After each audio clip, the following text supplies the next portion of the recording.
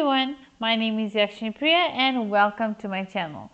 So in today's video, I'm going to be using the Bockingford cold press watercolor paper. Thank you to the viewer that mentioned what the not in brackets stands for. It is a cold press paper, so thank you for that. I'm going to be using this paper, which is a cold press paper, so it has some texture to it.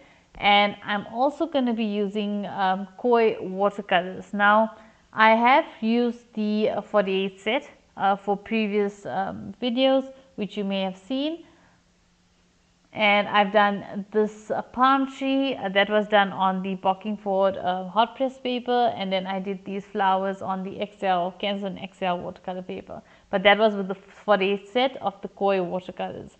And yes, this was the Bockingford hot press paper that I used for the palm tree in the sunset. Now I'm going to be using in today's video the Koi Watercolor 72 set.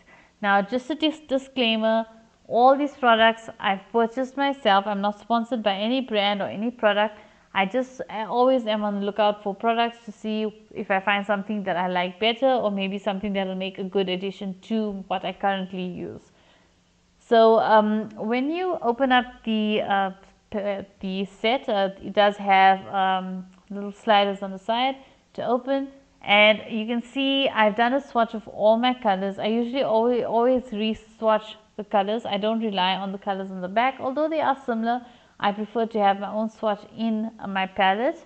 I even do it for the color pencils as well. And then it's got a palette on the side that you can use to mix all your colors. It does come with 2 water brushes, but I prefer not to use the water brushes. I use my regular watercolor brushes because the water brushes for me release too much of water, and I want to have control of the amount of water I want.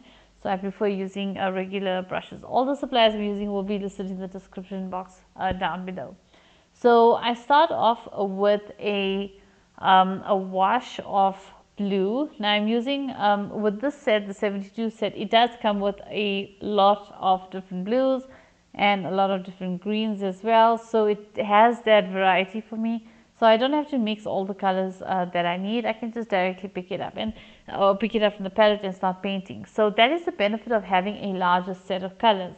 However, having a fewer colors or a limited color palette or smaller set means that you learn how to mix colors. So you are able to create the colors that you need without having to just rely on the colors there. So if you need a specific blue, you can create it yourself, and it teaches you or forces you to learn how to mix colors, which is very important for any artist.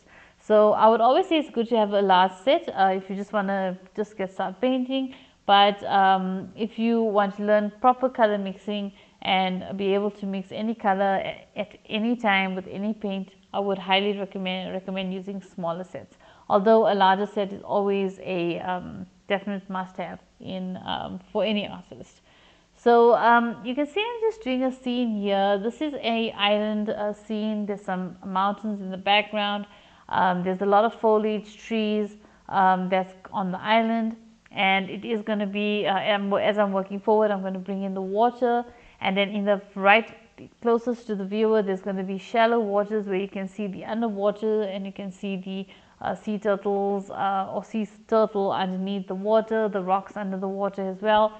So this is just, I wanted to show you what you can do with these paints, and you could do this with the smaller sets as well. You don't have to have the set, it makes it easier and quicker because I don't have to mix a lot of colors. Although I did do some mixing for a certain turquoises that I needed, but for most of it I had the colors on hand.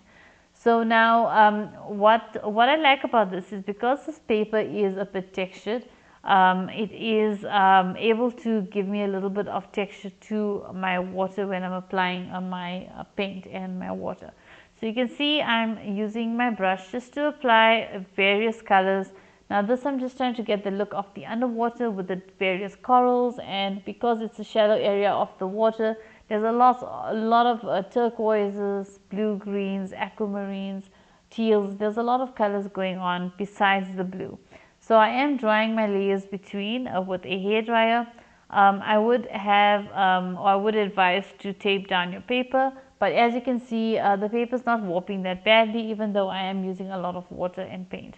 So now you can see I'm working on the underwater side of things, where you can see, or the shallow water, where you can see the sea turtle. And then I'm going back and forth working on the water in closer to the island. And now I'm starting to work on the reflections of the trees and the foliage into the water. So with watercolor, you got to be a bit careful when you're doing reflections, because the paper, if it is wet in wet, it can mix and become muddy, or it'll just become murky and blotchy, and you won't be able to tell that it is a reflection. So be careful of that. So it's good to dry your paper quite a bit as you're working. I'm also just touching up on my sky, and I did retain some of the areas of the white for the clouds, and I'm just adding hints of blue to the clouds, and a little bit of slight gray, just to give the clouds a bit of dimension and depth. And then now you can see I'm working on the water again, as well as the reflections of the island.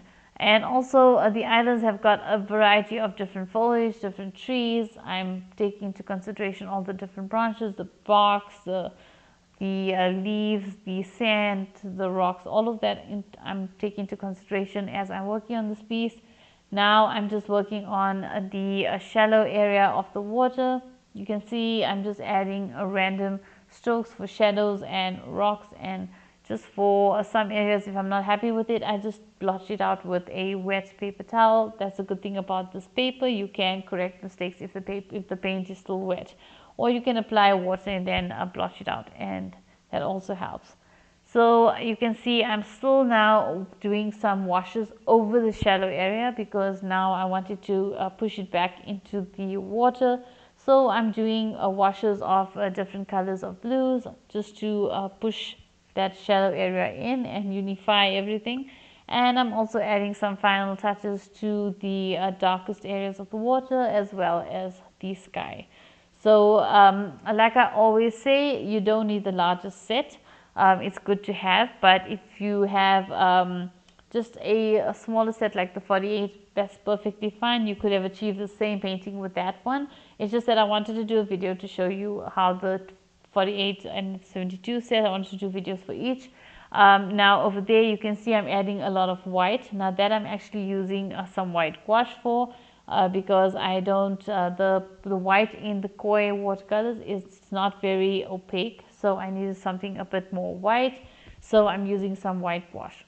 As I said, all the supplies will be listed in the description box below, but like you can see, I'm working section by section, and all in all, as I said before, these paints are beautiful paints, beautiful watercolors to have, for any artist to have in their collection.